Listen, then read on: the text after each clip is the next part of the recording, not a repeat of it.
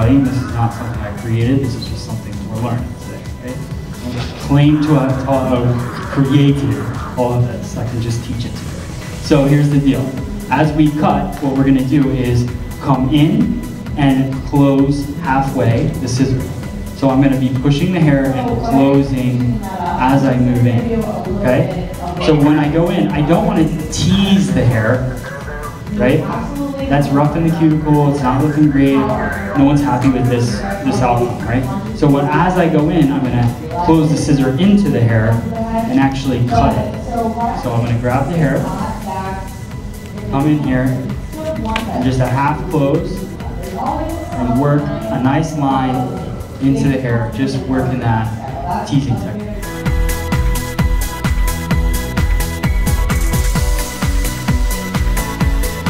So that's a great trick, but you also got to realize there's another bend and movement here, and here, and here. So there's all different key points of the head that curve and bend. So as I section the head, I have my parietal ridge here, which is a bend.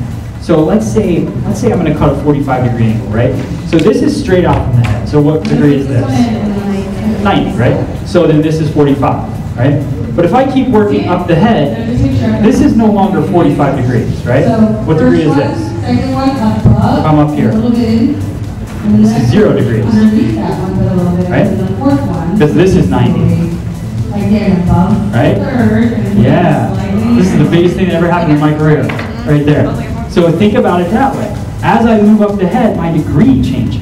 So now this is 45 degrees and this is 90 degrees. So if I want to move weight throughout the head and do it with a purpose, that's why we end up with a haircut at the end and we're like dry cut and trying to remove all this extra weight that we built up.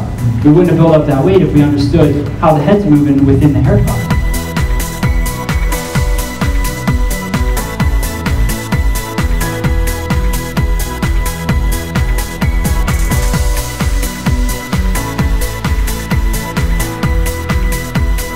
Grab these sections, whatever size you want. Got the nice thick section here. Again, just riding along this outside of the triangle.